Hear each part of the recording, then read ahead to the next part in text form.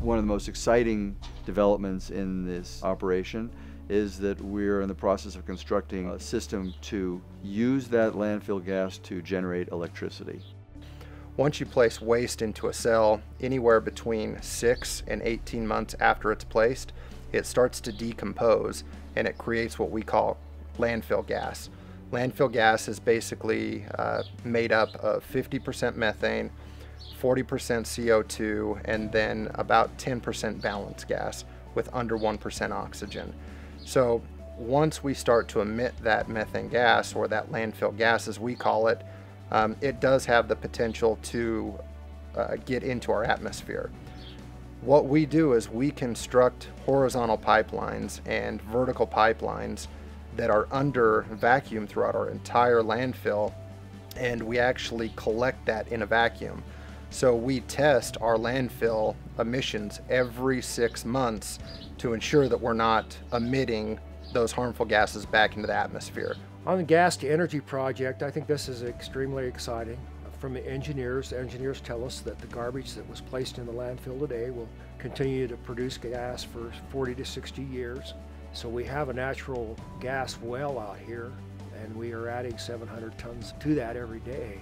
So we have this tremendous resource. Every 30 feet offset between the peaks and valleys of the landfill, every 30 feet in elevation has to be a gas pipeline. And we've been collecting gas out of those pipelines since 2010, at which time we were required to start burning that, to burn off the NMOC, which is non-methane organic compounds. We have to burn that off at a certain temperature to reduce the air pollution.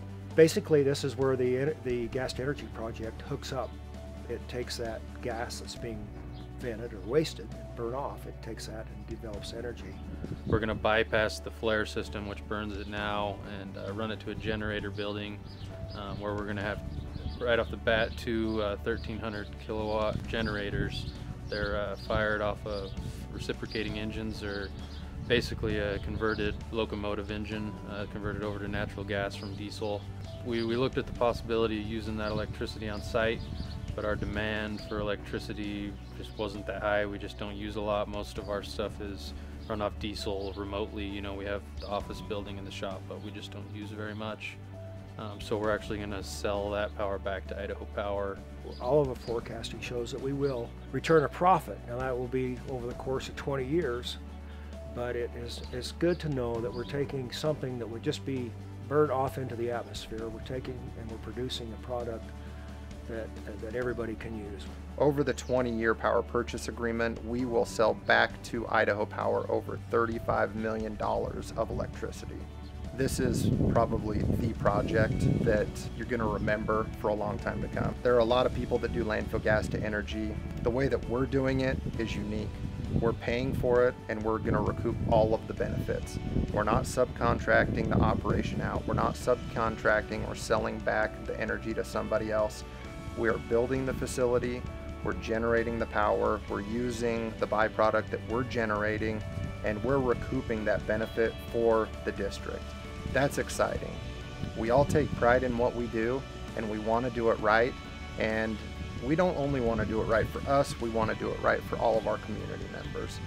Everybody has a stake in what we do, and we understand that. That's why it's so important to do a beneficial use project with our landfill gas to energy project. It's the philosophy of this organization that we take care of those hazards in an environmentally responsible way.